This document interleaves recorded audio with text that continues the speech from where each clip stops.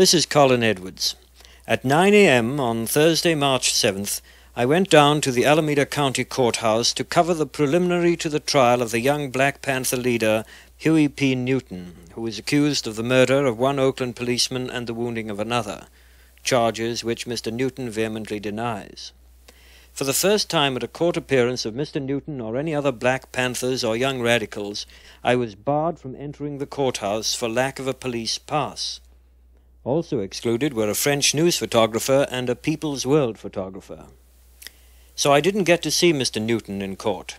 However, an hour later I was able, to my surprise, to record Mr. Newton in the detention quarters on the 10th floor as he talked with 3 American reporters and myself, and his lawyer, Mr. Charles Garry. Mr. Garry had earlier brought me up to date on the status of Mr. Newton's case when I was finally admitted to the courthouse after the trial preliminary had ended and after Mr. Garry had held a press conference on the 4th floor. Mr. Garry, I was kept outside the courthouse until now. Could you very quickly summarize it for KPFA, the situation as of now? The situation as of now, the court has picked a trial judge, Judge Monroe Friedman in Department 8. The case has been set for trial on May the 6th, 1968. Has there been any change in the situation with regard to the charges? Have they dropped any charges? Have they brought up new evidence? Have they shown you any evidence? No, they have not dropped any of the charges. We have a substantial amount of the so-called evidence, but we do not have the list of the witnesses so that we can interview them and be able to prepare for this case. And normally the defense is given these things. The names of witnesses are there? Normally they're given those names if the defense attorney makes the proper motions, and we have made the proper motions. Before meeting Mr. Newton, and indeed before I even knew I could interview him, I met his sister and his fiancée. Now, because members of Mr. Newton's family have been subjected to unpleasant harassment, I will not identify them by name. Mr. Newton's sister turned out to be a lady of great dignity, the picture of respectability, but added to that a gentle, serene countenance. The poor people, the Negro people, I mean, he always felt very strong about this, and different things that happened, I'm sure is what drove him more to believe that something needed to be done about it. Was this a gradual progression to this stage? Gradually, you say? Mm-hmm. Well, yes, I guess, yes, it wasn't a jumped-up thing, if that's what you mean. Yes, yes, gradually all along. Like I say, you know, he thinks of the betterment of a man, things that need doing. He believe you should get up and do something about it.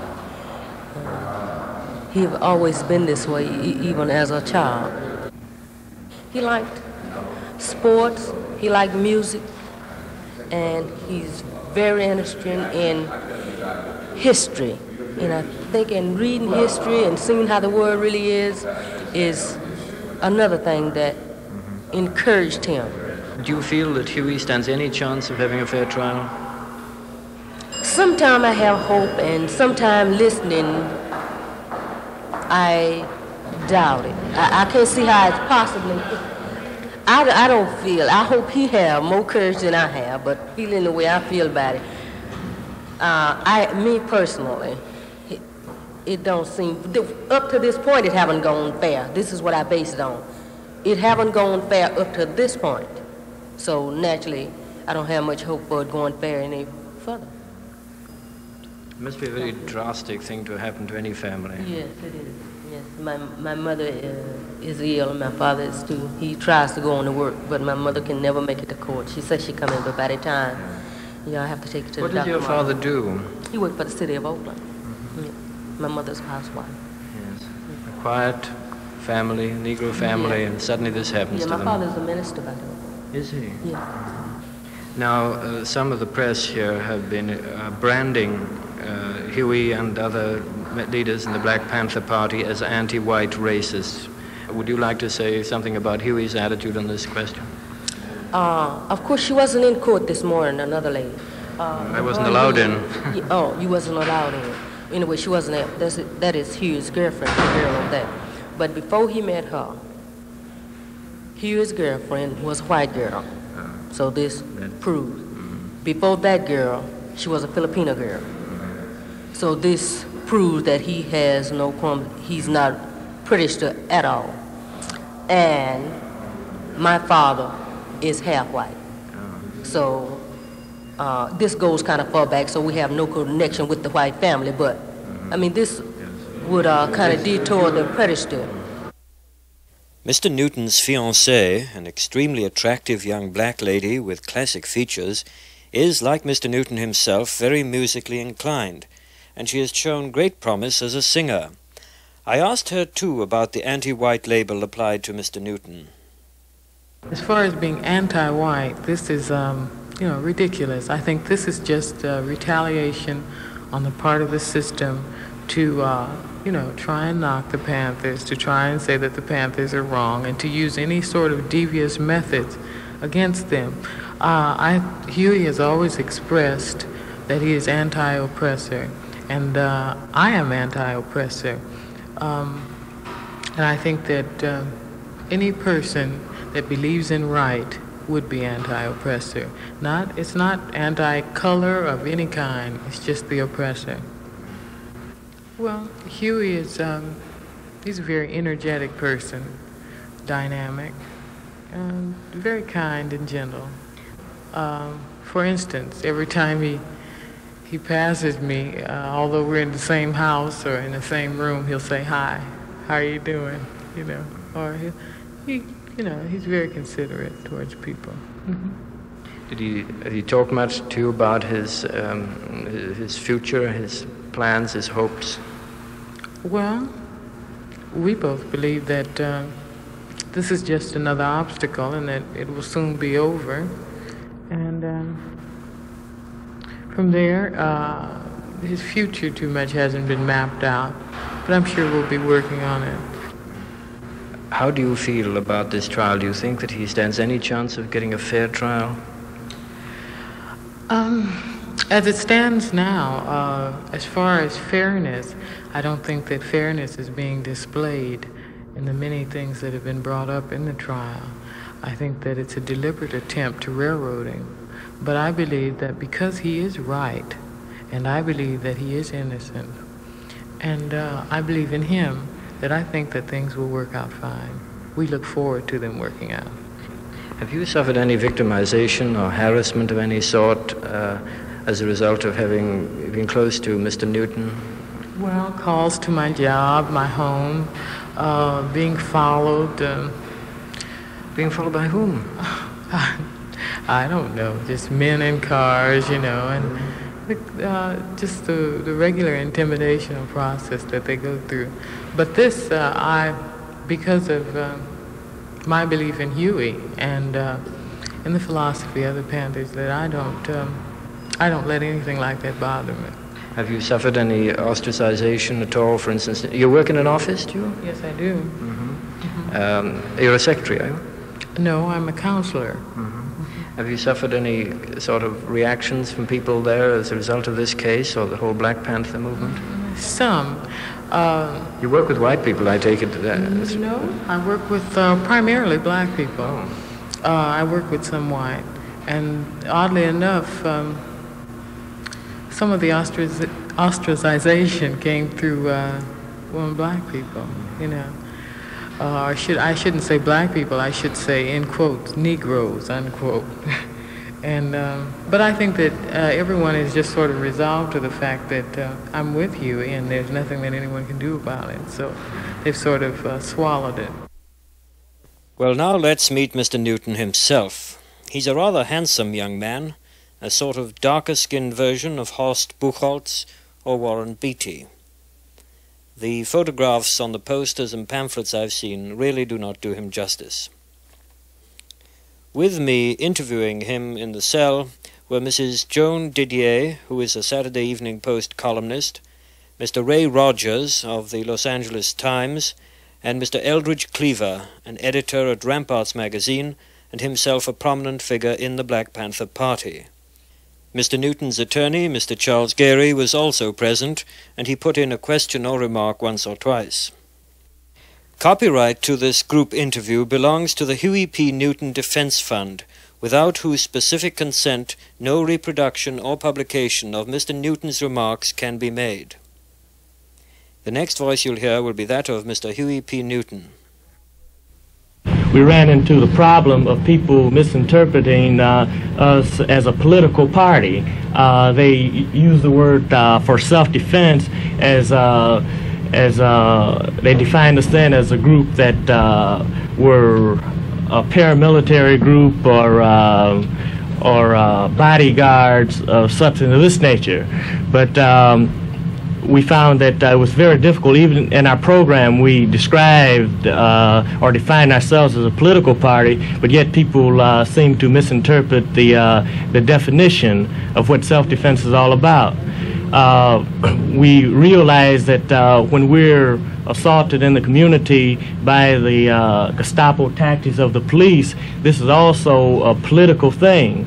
We're assaulted because we're black people and because the power structure finds it to their advantage to keep us imprisoned in our black community, and as a colonialized or a colonial people are kept by some foreign power.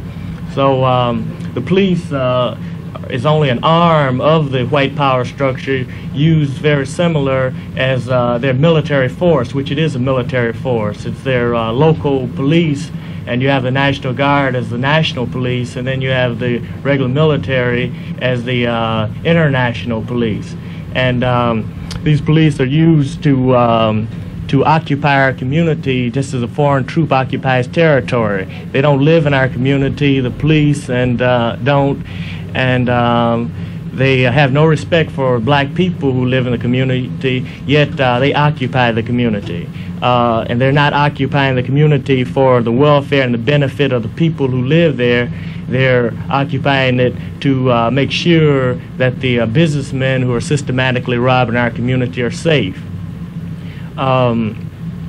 So this was one part of our political stand, and to make the party basically for the intellectuals, because the grassroots of the community, the people who we're most concerned with, because the lower class black, who represents about 95% of the black population throughout this nation, they understood very well what we stood for.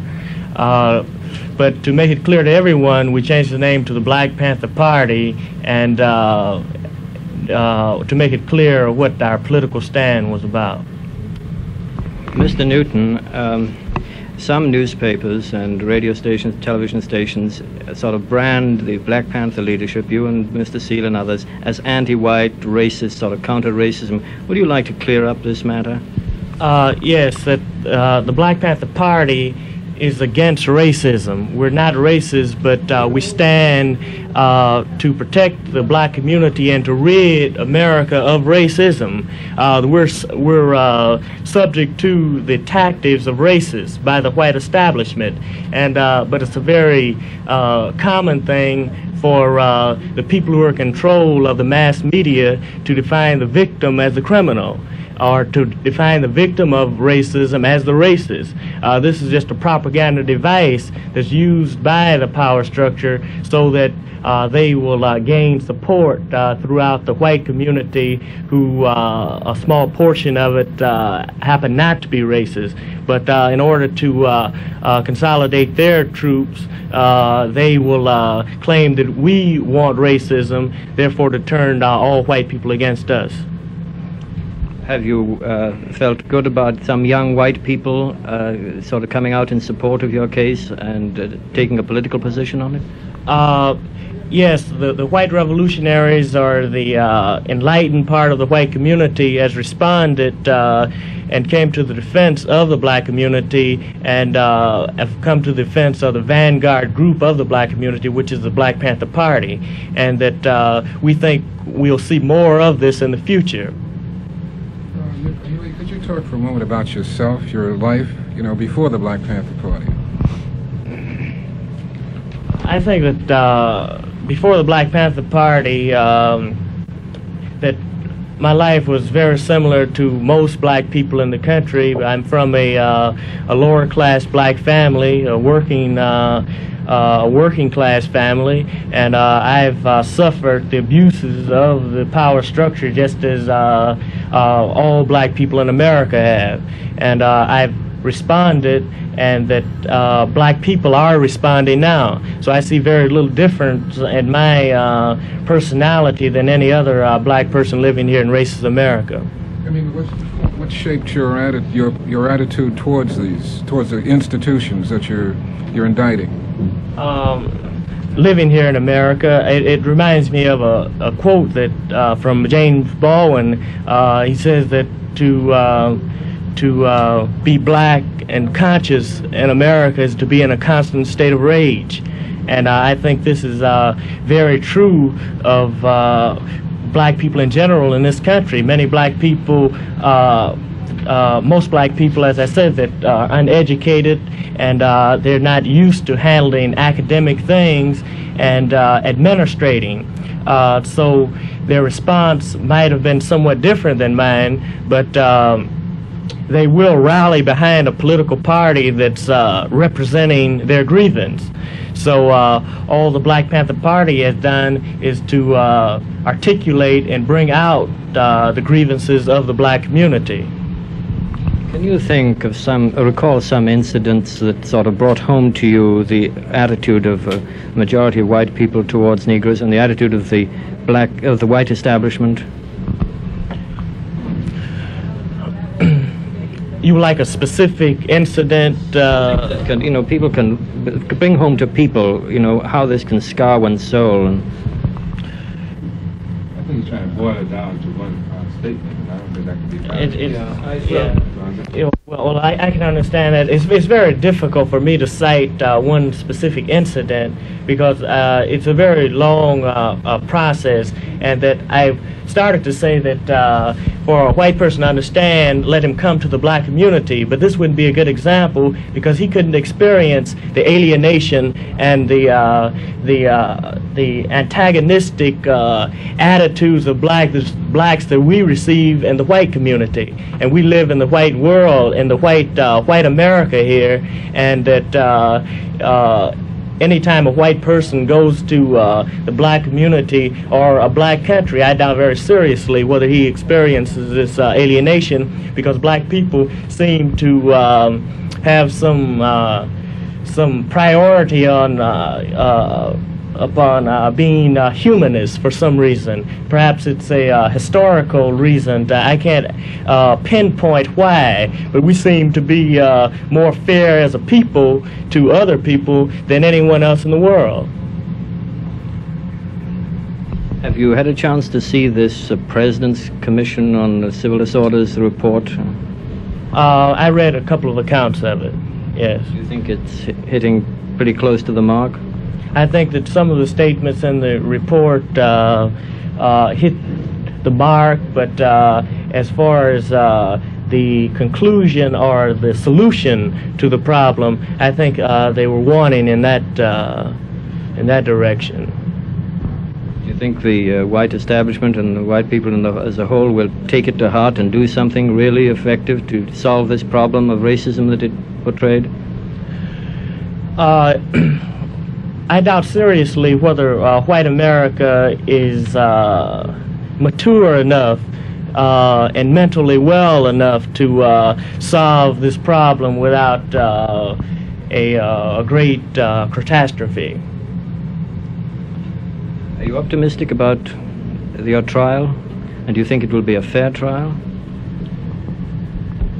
Well, I think that black people will make very sure that I receive a fair trial. I have no faith at all in the court system, because I've already suffered an injustice by being indicted by an all-white middle-class grand jury. And so from my prior experiences, that I would expect for them to, I would expect no change. But I also expect black people to come to my aid and put pressure and see by any means necessary that all black men receive a fair trial. That's including those who are held in the various prisons and county jails at the present time. We're demanding an immediate release for them because we realize that they've suffered the same kind of injustice that I'm suffering now. I'd like to ask a question. You know, the Peace and Freedom Party has sought to have you run as their candidate in the 7th Congressional District. And we understand that you stated that if the Peace and Freedom Party would endorse the 10-point program of the Black Panther Party, then you would feel free to run. Would you like to comment on that? That's very true, that the Black Panther Party feels that the essentials that we cited in our platform, the 10-point program, is necessary for any group to accept if we're going to work in coalition with them. It's the basic things that the black community, it's the basic demands of the black community, and without accepting the basic demands, we would feel that the person who is seeking coalition is insincere if he cannot accept these 10 basic philosophies. Points in the 10-point program is the elimination of all black people from the draft, right? Yes, that's part of it.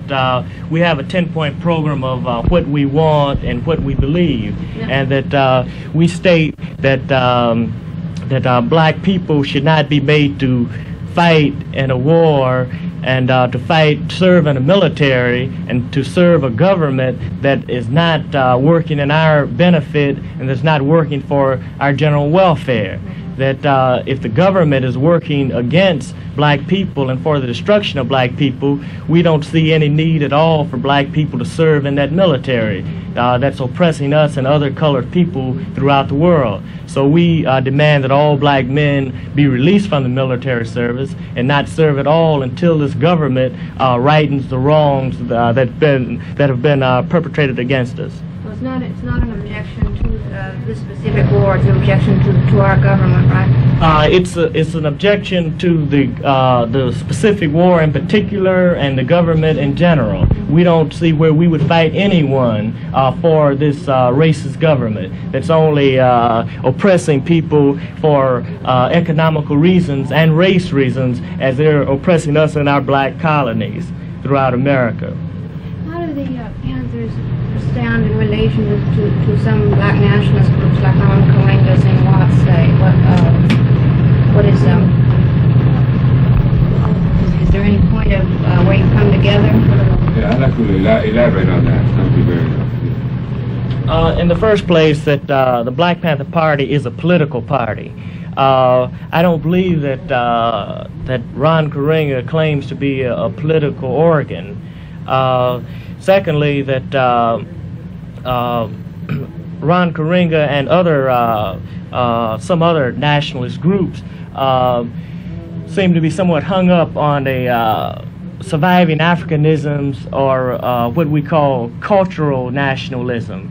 And cultural nationalism deals with a return to the old culture of Africa, and that we would somehow become free by identifying and returning to this culture of Africa, say, that was in the 1100s or before then.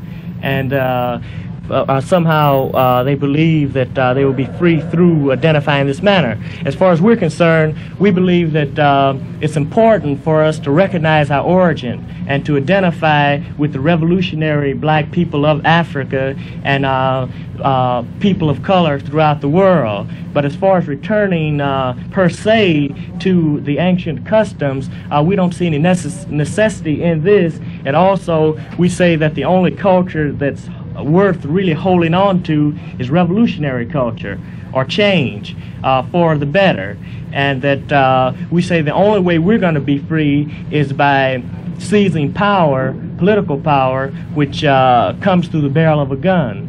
And we say that we will identify so that we will have this consolidation of people, so we have strength, and that we will respect ourselves and have the dignity of our past, but many things connected to the culture that we don't feel it's necessary to return to.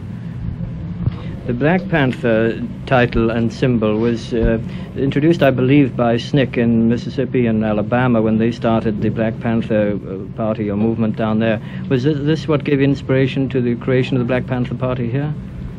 Yes, I was very impressed by the political party in Lowndes County that calls itself a freedom organization, and they use the Black Panther as their symbol. And they use the Black Panther because the nature of a panther, that panther will not attack anyone, that he will back up first. But if the assailant is persistent, then the Black Panther will strike out and wipe out his aggressor thoroughly, wholly, absolutely, and completely.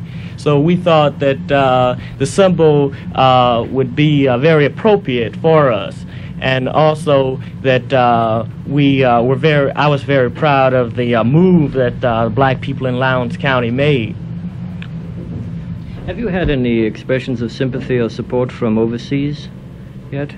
That at this time that black people all over the world are supporting each other, that we realize that we're being treated by the races of America within the country as other colonized people are treated abroad, because for economical reasons, just as we are abused, and also for race reasons. I would like to say that communications are kind of bad up here between Huey and the outside world. For instance, they impose restrictions on newspapers and magazines that he could receive, books and so forth, that would keep him informed on what's going on around the world. Very essential information. Were he able to get news from the outside, he would know that while Stokely Carmichael was in Africa, there was a Free Huey rally held in Tanzania, and that President Kwame Nkrumah and Sekou Touré have issued public statements to the effect that Huey Newton should be set free. So that there is an awareness, news clippings and so forth are sent around the world, and people around the world are aware of this case. They're aware of the pivotal nature of the case, and I'm sure this will become public knowledge when people start checking it out. If you are acquitted and set free, I presume you'll continue into a political career. Have you thought of returning to law, or are you now bound definitely onto a political career to change those laws in the Congress or in the state government? As far as a career, I have one desire, and that's to go on fighting for the liberation of black people throughout the world, in particular the black people here in America. I would like to relate to the Black Panther Party and our political stand that black people must arm themselves. I think that this has been misinterpreted a number of ways many times. That we've made the statement or quoted it from Chairman Mao that political power comes through the barrel, grows through the barrel of a gun.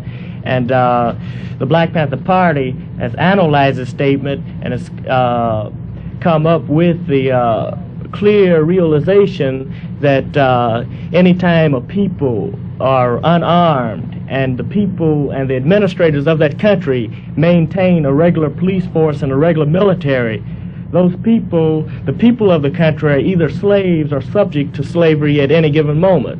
That administration desires to inflict the force of their military or police upon the people. So we say that as long as the military and the police force are armed, then black people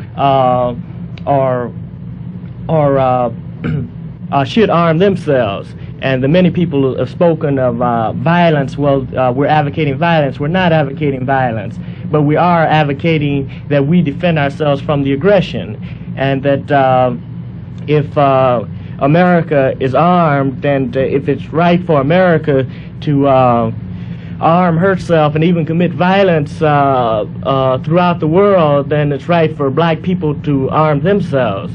And then if it's wrong for America to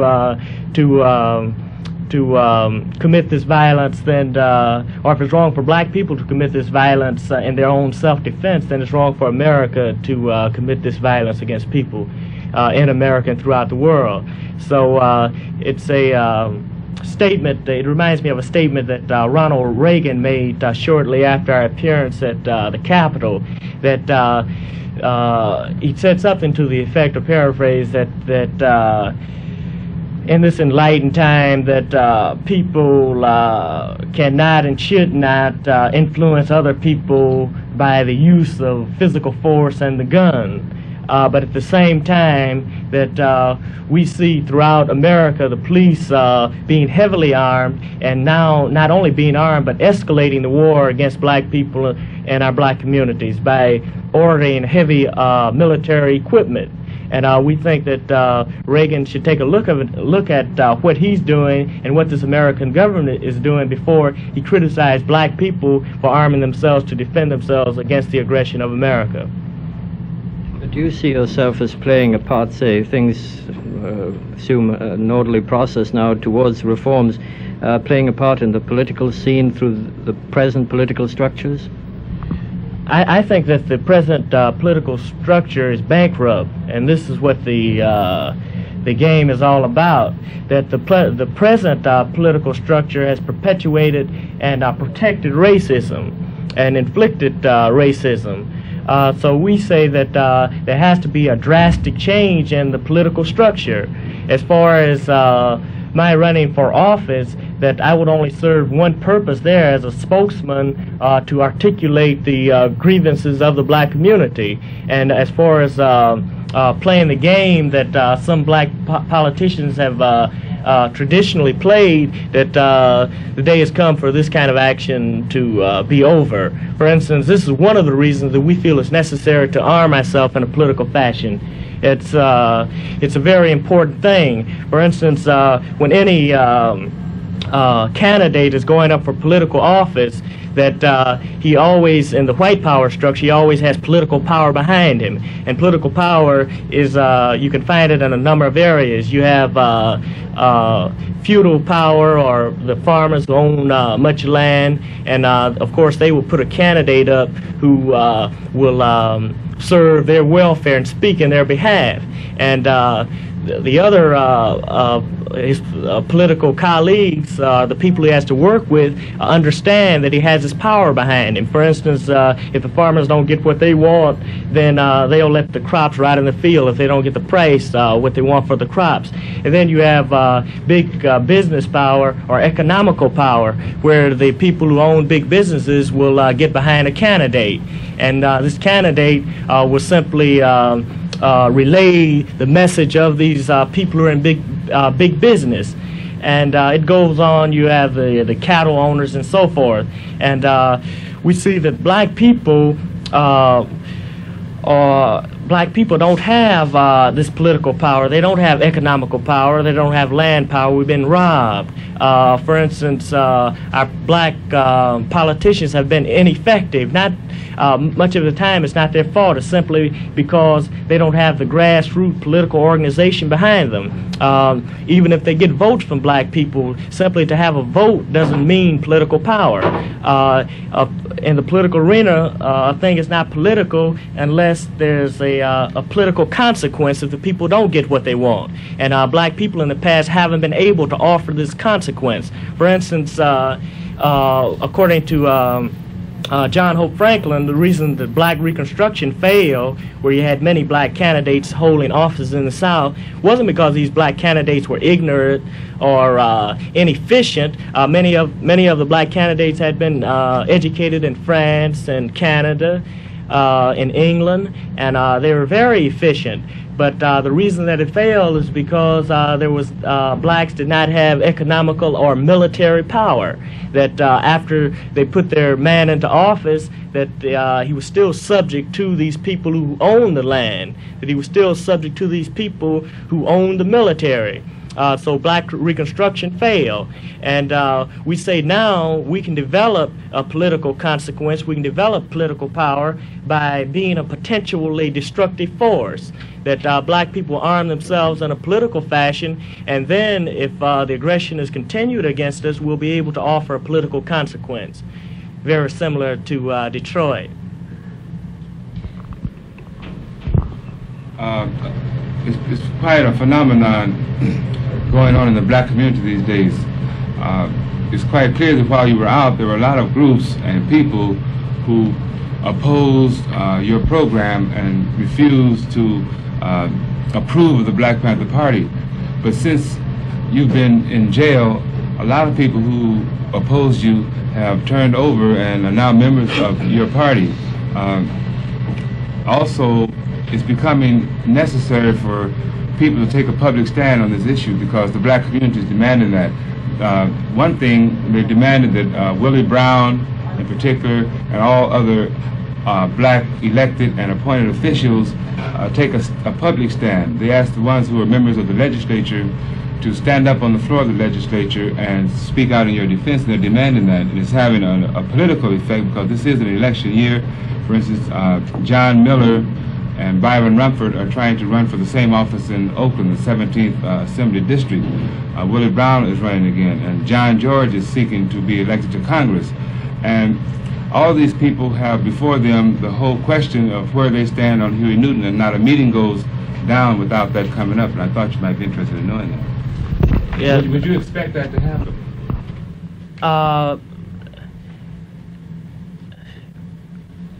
Well, no, that I'm very surprised that it did happen, but after it happened, then in retrospect, I understand what's going on. For instance, the black community is now forcing these political candidates into a direction that they want. They realize they depend upon black people to vote for them, and black people identify with the Black Panther Party, and they identify with the party more so now than they did in the past, even though we've had a great reception from the black community in the past. And the reason for this, in my opinion, is that black people are always impressed by a reality, that you could talk all day and articulate all sort of beautiful things, how things could be and how things are, and describe it to the point, and you won't get the response that you would when a reality is put before them.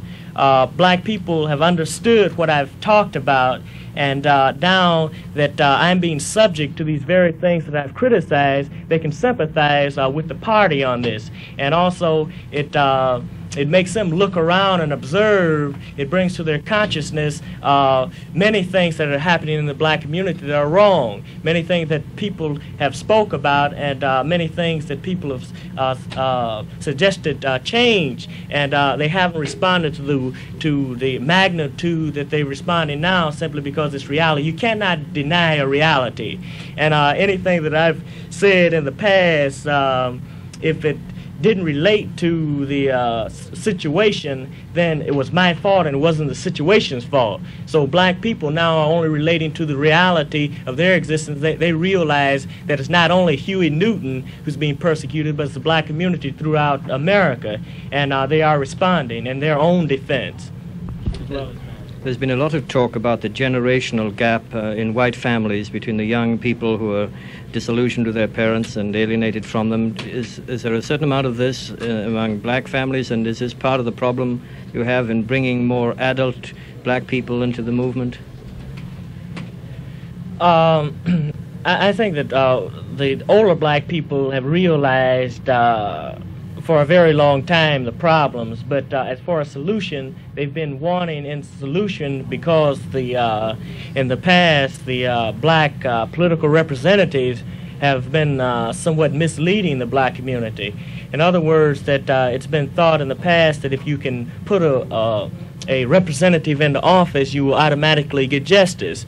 But now it's been realized to have a black man in office doesn't necessarily mean that you're going to get political justice. Was the reason you dropped your studies of law that you got disgusted with the system of law here? Of course, I'm disgusted with the judicial system, but more than that, I can only do so much. I can only be so many places at a certain time, and I felt it more important to work to organize within the community than to continue law school. Are you allowed to have any contact with other prisoners in this courthouse here? No, I'm kept in what's called the H tank, and it's used as a hospital tank when someone is hurt. But I've recovered very well, and I've noticed that I haven't been moved away from the hospital cell. And I don't think the deputies here have any intentions of moving me because they don't want me to, it's been rumored that they don't want me to mix with the other prisoners. Although I've converted many black people, I shouldn't say converted because black people are Panthers anyway by the definition of the word, but many people who join the party who've come through here simply by screaming back to my cell, and I will define the party and give them some understanding of the political direction of the party. I haven't been abused here primarily for the reason that the department has been admonished by the black people to keep their hands off. For instance, when I first came here, this is a rumor again from a reliable source that the captain notified the deputies not to treat me any differently than other prisoners. So I haven't suffered any brutality here. The attitude of the deputies have been somewhat hostile, and just yesterday, for instance, that I got into somewhat of an argument with one of the deputies for a very petty reason, and the reason was this, that the deputies here demand that when any prisoner addresses him, he should address him as Sir or Mr., and of course they address the prisoners as by the prisoner's first or last name.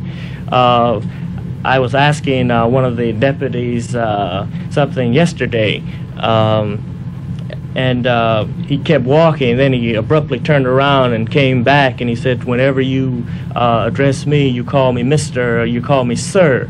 And I told him very fine that I would do that, but in return I would demand equal respect, and that he would speak to me as Sir or as Mr. And he got very upset, and he stormed out and approached the lieutenant and told the lieutenant his problem, that a prisoner wouldn't call him Sir, and gave some indication that he wanted to put me in the punishment cell, where the I was asking him if I could shave, because we don't have facilities within our tank to shave. We have to be taken to the barber shop.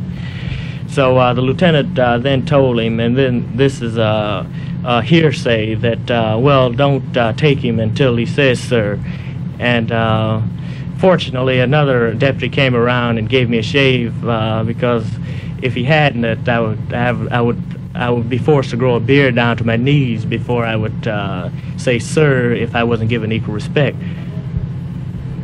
This is only to relate an attitude, but as far as physical brutality, I haven't received that. While you're here, what can you do? Well, occasionally I get the paper about a day late, or I have a few books that I've been reading. It's pretty difficult to get reading materials in, but I have received a few books. So I spend most of my time reading and doing some writing. I wonder if you'd comment on something that struck me. Lots of young white people, especially from the middle class, have dropped out from the middle class way of life, but also from a lot of them from the activist role. This hasn't happened among young black people. They sort of, more or less as a whole, in general, shunned the sort of the drift into the dropouts, the marijuana and everything like this. Can you account for this? Yes, that among the dropouts,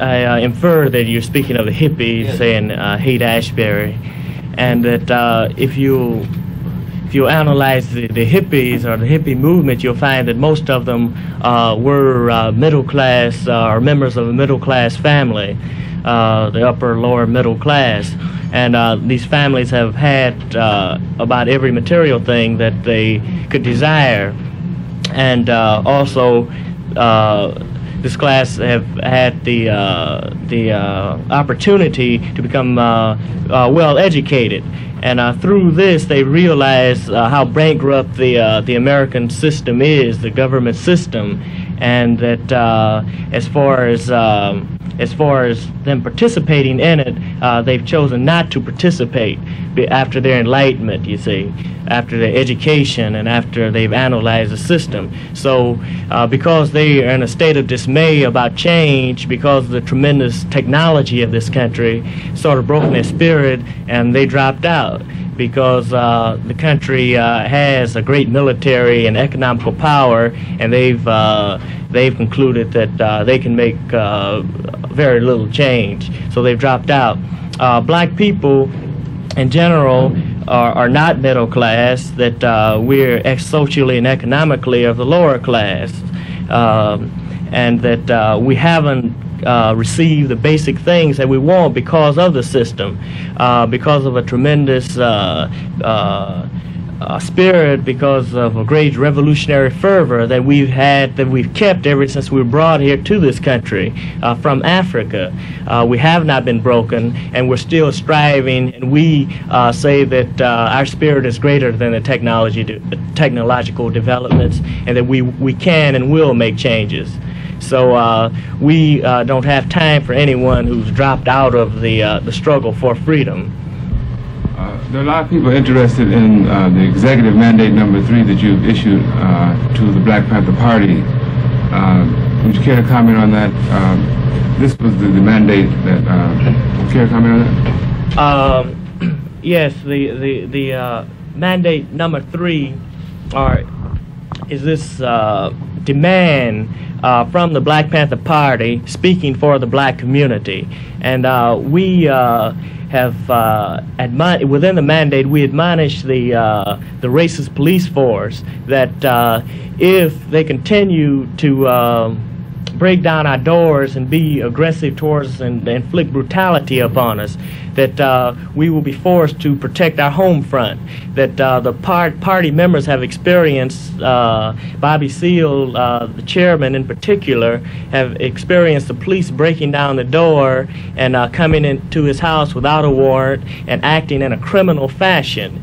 And we maintain the right to protect ourselves from criminals, that when the police come in to our house acting as a criminal, he should be brought to justice by the occupants of that house. And because we, in the mandate, we relate the Valentine's Day massacre, that gangsters dressed up in police uniforms under the leadership of Al Capone, and that because they were dressed up in police uniforms, they were admitted into the house of these individuals who turned out to be their victims. And so in other words, just because a man has on a police uniform doesn't make him a representative of justice and representatives of a peacemaker or a peace officer, that he could be a wolf dressed in sheep clothing, and that we realize this, and we would like the police to know that at any time they break down our door unjustly, without a warrant and without any provocation whatsoever, that we're going to defend ourselves against them. I think that covers it, unless somebody has One last question. But are you and other Black Panthers working out a concept of what you'd like this country to be like, with some specifics of what will replace this system one day? Yes, that the Black Panther Party, you'll note, has demanded full employment. We've demanded decent housing, we've demanded good education and justice. And we feel that this the system as it is cannot give this to us. And we say that any time a man is born, the system, the American capitalistic, imperialistic system has never been able to employ all of its people, and that particularly because of the greed of the private owner and the so-called free enterprise. We know that when the American white people speak of free enterprise, that goes along with the idea of capitalism, that they assume that everyone has had the freedom of competition to compete with the next fellow, and it turns out the man who works hardest will reap more. This doesn't hold true for black people, that when the move to the West, where this free enterprise was working fairly well for white people, they were staking up land, and the one that would, as we are now, we've never been given a chance to participate in the so-called free enterprise. We built this country because the industrial system was built upon slave labor in the South, and that we made it possible for this country to industrialize, and that we say because we've never benefited by free enterprise and private ownership, then we could not stand for this. This is not a good goal for us. So we say that whenever a man is born on a soil, he has a right to live, and to live that he's going to have to work. And if he can't work because of some physical reason, then it's up to the administrators of that country to support the individual because of his right to live. Now, if the administration says that, well, we just can't possibly employ our people, then we say that system has to be changed, and we say that we put in new administrators who are really interested in the welfare of the people of the country. And as far as the means of production, we say that if the way the means of production are being handled now, if it's not working, then it has to change. If private owners can't give full employment, then we say that then the means of production be taken away from them, put in the people's hands. We'll have managers or administrators to run our production system for the welfare of the people in general of the country. So we say that this is the richest country in the world, and that we're sure that the country can give it full employment if it wanted to. If you didn't have the greed of profit and racism in the country, tomorrow you could have full employment. Mr. Carmichael recently said that socialism does not suit the black people, communism doesn't suit the black people, but he omitted to say that capitalism doesn't suit the black people. Do you think that is significant, or from what you've said, I take it you don't think capitalism has served the interests of the black people? Prime Minister of the Black Panther Party, Stokely Carmichael, said that communism hadn't answered the problem of black people because it didn't relate to racism. He said that I remember him saying that capitalism didn't answer the question either. Perhaps I'm wrong on that, but as I read it, that he said that capitalism did not answer the need of black people. Now, I believe he said that it was irrelevant at this particular time. I don't think he was making a projected analysis of the subject matter. I bring this up because it's confused some people, and I think clarification is good. What I want to point out is this: if you just say that if you had a communist structure here in America, a communist structure without relating to racism, communism relates to an economical system that the means of production will be in hands of the people, and the people will put administrators up to run their production machinery, and there will be no profit. There will only be wages that will go back into the community and for the general welfare of the people. Now, if you just treat it per se as communism in this country, I would say that it wouldn't work. I would say until you get rid of racism, racism is a psychological thing that stems all the way back to England and Europe in general. That when the European met the African, and that that I have my own opinions about what happened during that time, or some conclusions that I've drawn about it. For instance, that I think it goes so deeply psychologically as the difference and the culture of the European, the difference in the culture of the African, and particularly in how the European worship. For instance, the European had this one God that he said defined as all good, and he was he was created in the image of this God, and of course God can do no wrong, and that since he was God-like, he could do no wrong. And as far as sexual drives and so forth, this had no place in God's mind, so therefore it shouldn't have any place in the European mind. And because the Europeans started to be sick then, because this was a big deviation from the human nature, sex drives, that so he was looking for witches and everything else to blame his own human nature on, and he couldn't fall beneath the grace of God, so he would say that, no, I'm not causing this within myself, so someone else must be. Then you have the contact with the African, who always had a God that was we call it dualism. In Europe you had absolutism. And in Africa south of Sahara, where most black people came, you have dualism, where the God has two or more heads, and one good head and one bad head, and the African was created in God's own image, and that when he was out of the good grace of the good head, that he would try to manipulate and get back in so that the bad head couldn't do him any wrong. But yet he recognized himself as both bad and good. So he had self-acceptance, and he didn't need to put off his human drives on other people. When the European met the African, this was a good person for him to say that these people are vulgar, these people are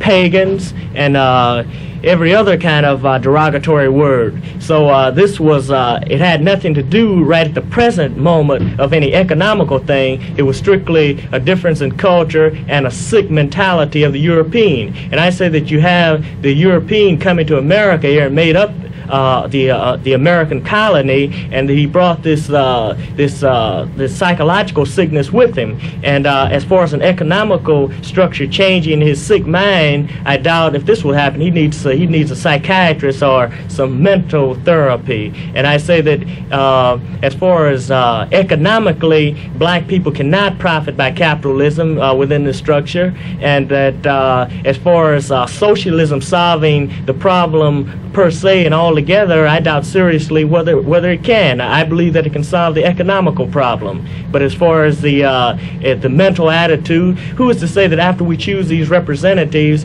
that and everyone is profiting, are supposed to profit by the wealth or the materials that are in the country? Who's to say that this even is not going to be handled in a way of discrimination? So I say that anytime we talk about a political or economical thing, we can't just dismiss the psychological part. You're looking for a more complete and fuller ideology, and a more advanced one. That's right. It's true, is it not, Huey, that racism got its birth through economic reasons, so that one group could superimpose its economic power over the other? I would agree with that. I think that a prime thing was the economical rape of Africa, but at the same time, why did the European choose the African south of Sahara to enslave? Now, some accounts that I've read by Basil Davison and Melvin J. Herskovich stated, and it's on record, that the